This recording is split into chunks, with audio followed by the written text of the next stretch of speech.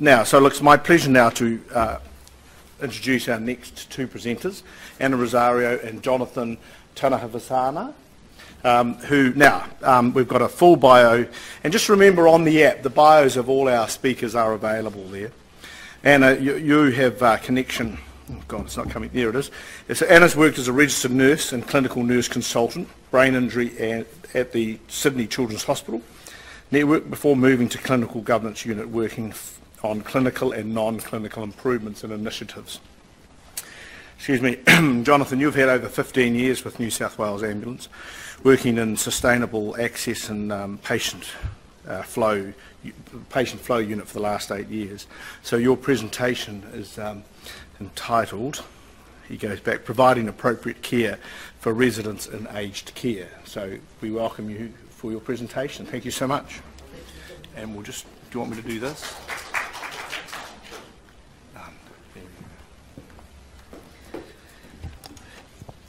So, in typical ambulance style, the name of this project is an acronym. So it's PAC for AC. So if that translated does mean, as we've just heard, providing appropriate care for residents in aged care. So according to Stephen Johnson, people often credit good ideas to that individual eureka sort of light bulb moment. But innovation happens when chance favours the connected mind. So our chance occurred over pre-dinner cocktails at the 2015 New South Wales Health Awards, when this lady, Leslie Jordan, came up to the ambulance colleague I was with and asked her a question, which was, where did you get that fabulous green dress that you're wearing? So once we'd established where said green dress had been purchased from, and we introduced ourselves, the next question was, so where do you work? Now it turned out that Leslie used to work in the finance department at New South Wales Health, but 3 months before had taken up the CEO position at Twilight Aged Care, acronym TAC. So Twilight Aged Care, when Leslie found out that we worked at New South Wales Ambulance, she straight away said, I think we should partner up, because I've been quite concerned about the number of times that my staff call 000 for an ambulance when I don't think that the residents actually need one. Well, at that point, that's when two ambulance minds connected, as my colleague and I simultaneously thought, cost savings, less 000 calls, reduced demand on ambulance, hospital avoidance, which you were talking about, and on top of that we've got an aged care facility that actually wants to play with us. So that equalled 5 pretty big ticks across our connected ambulance minds. And before Leslie even realised it, I had my business card out of my wallet and in her hand so that she couldn't renege on what she'd sort of just proposed. So the following week when I was back at the office, I asked myself the first planning question, and that was, should we actually innovate and collaborate? Because all we had was Leslie's anecdotal evidence, but was she right? So Dr. Google informed me that the TAC group had 5 aged care facilities and that they were all located in the northern suburbs of Sydney. And it looked like they had some pretty sound governance around them as well. So I called Mel Willis, who is the manager, PMO and partnerships at New South Wales Ambulance. And I started my call to Mel with, hi Mel, have I got an exciting opportunity for you? Now Mel loves data, so fortunately was quite excited about having a look at some data relating to TAC, and she sent that through to me.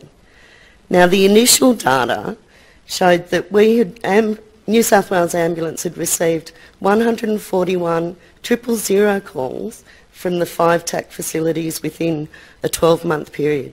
And of those, we'd transported 114 of them. And we'd actually taken them to hospitals that were all located within the Northern Sydney LH Local Health District, which is the acronym for that is NSLHD. So with that just initial information in hand, I thought, yep, this is something that's worth exploring further. We should be looking at what opportunities we have here.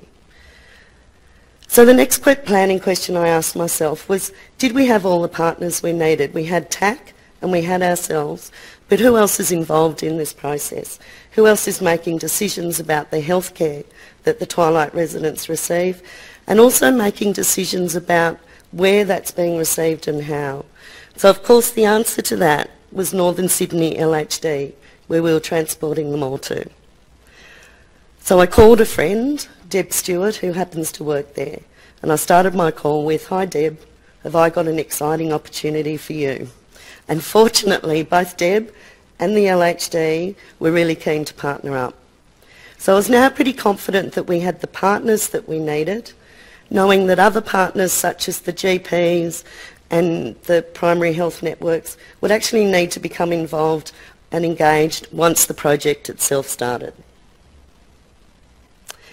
So it was now time for connecting the partners' minds, and the challenge here was connecting three very different organisations with very different core businesses, structures, resources, expectations, and actual understanding of each other. So I started off by targeting the senior managers and executives, and I set up a series of 4 planning meetings. Now the first agenda item I put up at the first meeting was designed to answer this question, which is how can we be innovative? Now we settled on using redesign methodology, which is a robust evidence-based project methodology designed by New South Wales Health. Now this would give us both the structure and a clear roadmap to follow, while still allowing other methods to be applied so that innovation could flourish. So the next planning question was, where can we be innovative partners? And we decided on the Centre for Healthcare Redesign, which is CHR, 20-week grad cert program. So this is run by one of New South Wales Health's pillars called the Agency for Clinical Innovation, or ACI, and it's run in partnership with the University of Tasmania. And by collaborating under this 20-week program, that would provide us with the project team with a supported environment on neutral territory where the project team could bond and learn whilst receiving project-related advice from the ACI and UTAS teams. It would also give the project some framework as the project's governance, so things like scope, objectives, reporting systems, all of those sorts of things would firstly need to be defined by the project team themselves, then endorsed by each of the sponsors from the 3 organisations, before being marked and assessed against the academic requirements. Through the program, the team members themselves would also receive project coaching from the New South Wales Ambulance and Northern Sydney LHD redesign leads. Now, a value add for the organisation ourselves was that we would have staff who would be integrating and knowledge sharing with the broader health system, with colleagues from the broader health system, when they attended the 19 face-to-face days that they'd be required to attend.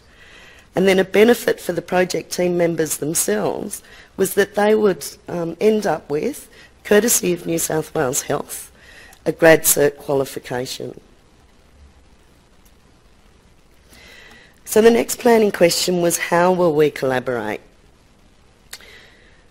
What rules and frameworks were we going to put around the collaboration? Did we even have a common understanding of what collaboration meant? And how were we going to manage the issues as they arise? So as a guide, I introduced the partners to this collaboration model, which I had previously helped ACI and a company called Twyford's develop. Now, as you can see, there are different levels that you move to and then through as your collaboration matures. And as you graduate through them, you're actually increasing your organisation's capability and capacity to collaborate, which in turn increases the trust between the partners and ultimately the value created.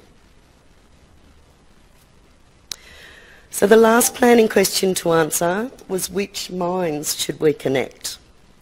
Now, we all agreed that each organisation should nominate someone for the project team, but importantly, we agreed that this person should not be nominated solely on their position within the organisation, but also on that person's skills, capabilities and attributes. And that's because we wanted them to succeed, and we wanted this project to succeed, and we wanted this collaboration to succeed. And having those three wants demonstrated that even before the project itself had started, at a senior and executive level, all of our minds had collectively agreed on why we were actually there. And that was for the people that were going to benefit the most when we succeeded, which of course were the aged care residents of Twilight, who in the future would be avoiding the distress of unnecessary trips to hospital via ambulance. So you might have gathered that the person that we nominated from New South Wales Ambulance on the project team was Jonathan here. And that's why he received a phone call from me that of course I started with, "Hi Jonathan, have I got an exciting opportunity for you?"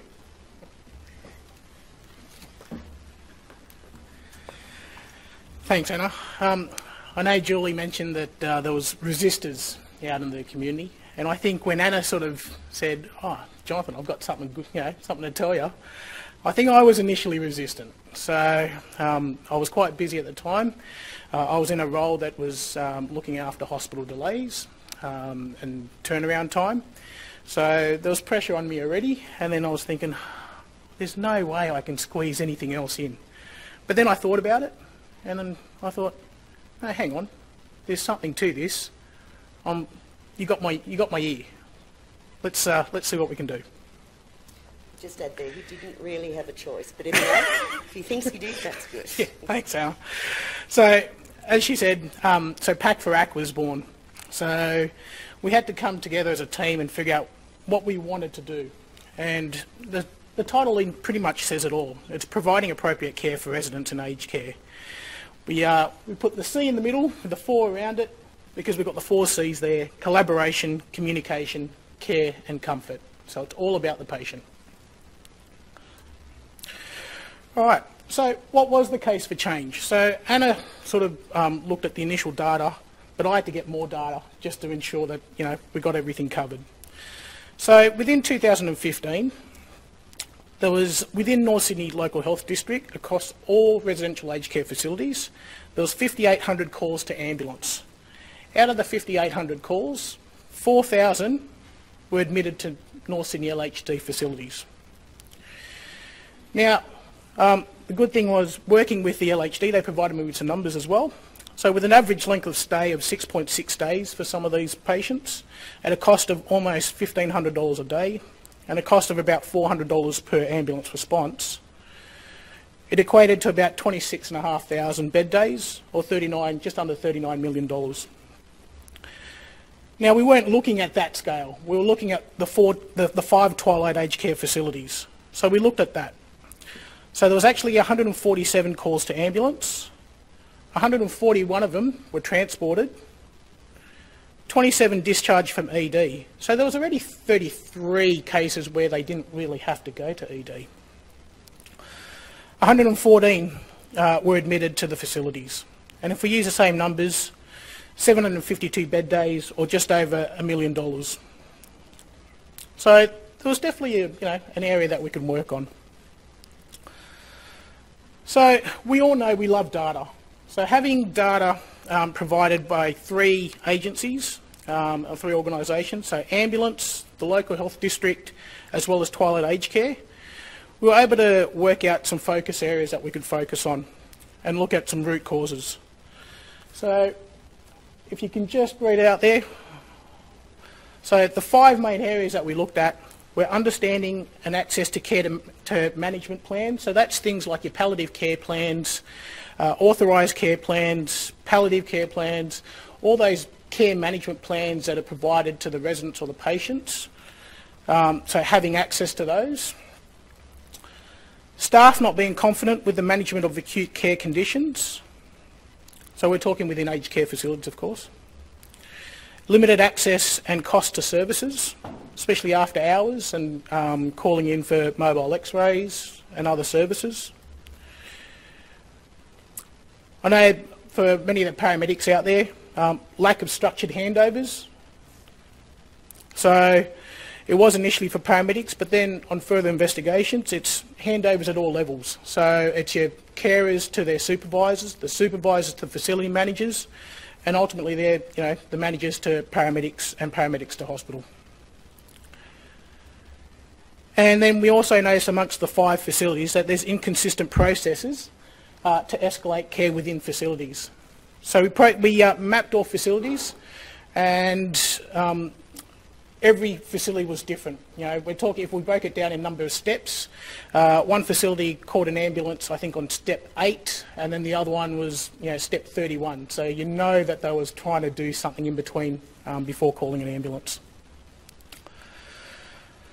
So collaboration assists in a number of aspects.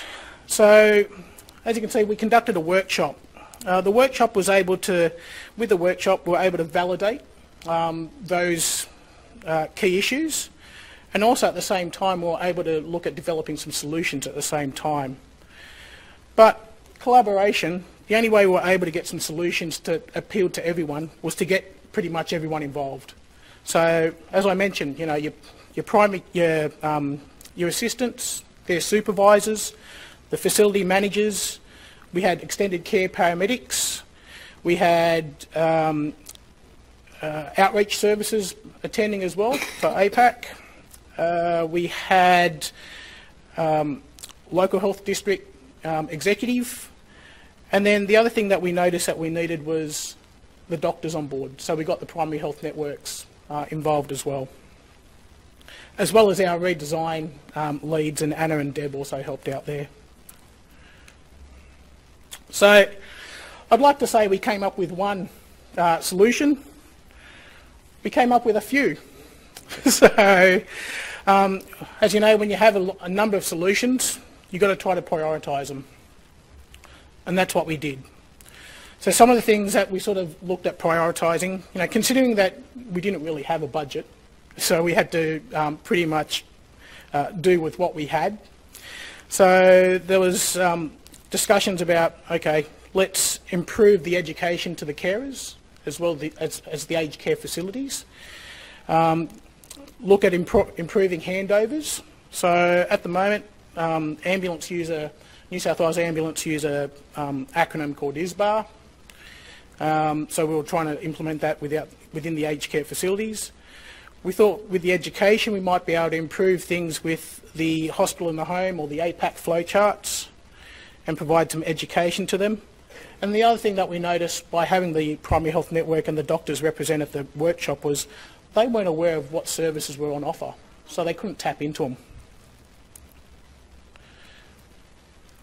So the other key thing was when we had all these solutions and we want to look at implementing them, we had to keep the residents, the staff and the families updated, because they're pretty much our main customer. So what did we do? We sent out flyers. They updated the intranet. The LHD also updated their intranet, as well as the primary health network. We've done regular surveys to ensure that of the level of communication was sufficient. We provided post-surveys, post-education sessions as well. And I put a little summary there that it enables better understanding, integration and collaboration amongst all stakeholders by getting them involved and keeping them up to date. So implementation and education was not always easy, especially when you've got 3 or 4 agencies all working together. So we had to be flexible, especially when we've got outreach services trying to provide some education to these aged care facilities. So trying to organise a time that was suitable for all parties was almost near impossible, but hence why we end up having 2 or 3 sessions to incorporate as many staff as we could. And we incorporated the low-level carers as well, because they were the ones that really put up their hands at the workshops to say, we're not confident, we need some assistance. So we've got a geriatrician, Angela. She was role-playing, and she wasn't easy. She was hard. She put me to shame in some of my diagnosis. So it was really good. It made all the staff think about what to look out for. The other thing that I failed to mention was there was discussion regarding advanced care directives and palliative care plans and things like that. So twilight aged care utilise a system called Care First, and within there, when they print off their handover notes and provide it to paramedics or to doctors, there wasn't a section to indicate if there was an advanced care directive or any sort of plan in place for them. So Jeff, their IT guru, managed to make a few phone calls, and they actually tweaked their own system to have drop-down fields to indicate if they do have a plan in place. So now, when they print off the handover sheet on the patient records, that's the first thing they can look at. Do they actually have some sort of care management plan? So it's been pretty good. We talked about improving the, trying to simplify a step-by-step process for them to be able to follow. So these are the hospital and the home flowcharts, and these were tweaked to make it easier for especially the personal care assistants to manage. So there was things like UTIs, falls is a big discussion point, confusion, dehydration, and a couple of other things there. It's pretty much got a what to do, and then it's a bit of a process there, so it's nice and simple for them. Handovers, massive, I can remember as a paramedic we would attend a resident, and then the handover, some of the issues we got was, it's not my patient. I just started shift.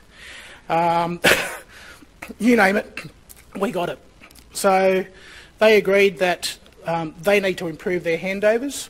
As I said, ambulance have been utilising an acronym called ISBAR. Twilight Aged Care went one better, and they said, we're going to take that acronym and make it our own and tweak it. So they changed the R for recommendation at the very end, so to notification and documentation. So now it's introduction, situation, background, assessment, notification and documentation. So that can be utilised at all levels within that facility. Right, I guess the results. So we started this in 2016, going off 2015 data. So in 2015, there was 166 responses. If we broke it down into triple O or priority 1, priority 2 responses, there was 96 of them. 70 were pre-scheduled, so they were bookings made for an appropriate, within an agreed time frame. So as you can see, basically our objectives were, if we could reduce the number of calls by 25% during our period, I think we've done well. And the other thing was, if we can reduce the number of low acuity conditions being transported to hospital by 50%, we'll be doing well as well. So during our period, we were able to reduce all responses by 34%. If we broke it down into lights and sirens jobs, we reduced that by 32%, and 37% by your time appropriate booking. So we were quite, chuffed with those results. I guess there's lessons learnt with any sort of project. So the big one for us was management of time, work versus project versus personal. It's trying to squeeze all that time in. It's really hard, especially when you've got so many agencies involved. But if everyone's got the vested interest about managing the patient and looking after them, and we even got really good support from the families in regards to, oh, I see you're trying to live, you're trying to look after my mum or my dad at home. they were so supportive, so that really helped us, motivate us to do more. Regular engagement of sponsors. We all know how hard it is to get direction sometimes, but if you've got your support from your sponsors, they definitely do make a bit of assistance in trying to get some direction and some clarification. Need to share responsibilities. It's not a one-man show. You need to share the love. There's a lot of tasks involved, especially when trying to do like a project. I mentioned flexibility, and the other thing I noticed, even though it was a bit later in the piece, was ensuring version control with your documents. So make sure, especially when you're sending out documents for review or comments, there's some sort of version control on that. So the future looks good. So since then, Twilight Aged Care have actually put on an educator. They advertise for an educator for the Twilight Aged Care facilities. They're on deck. We're doing a collaboration of an education package for them. So that will incorporate training from the local health district and the hospitals, as well as will assist with ambulance. Twilight Aged Care is continuing to look for collaborative work. And North Sydney Local Health District are now identifying other residential aged care facilities that we can pretty much mimic the PAC for ACT model at some of the others. So I passed. And I guess, without the support of the project team, so Jackie Edgley, the Director of Nursing at Mona Vale, Claire Bannister, one of the facility managers for Twilight Aged Care, Anna, Mel, all part of the redesign project team. Leslie Jordan, especially the fact that she's the CE of Twilight Aged Care, and she was keen to help out, and our executive sponsors within ambulance as well. So without them, couldn't have done it without it. So pretty exciting time that we're able to look at replicating this at some of the other facilities throughout the year. Thank you.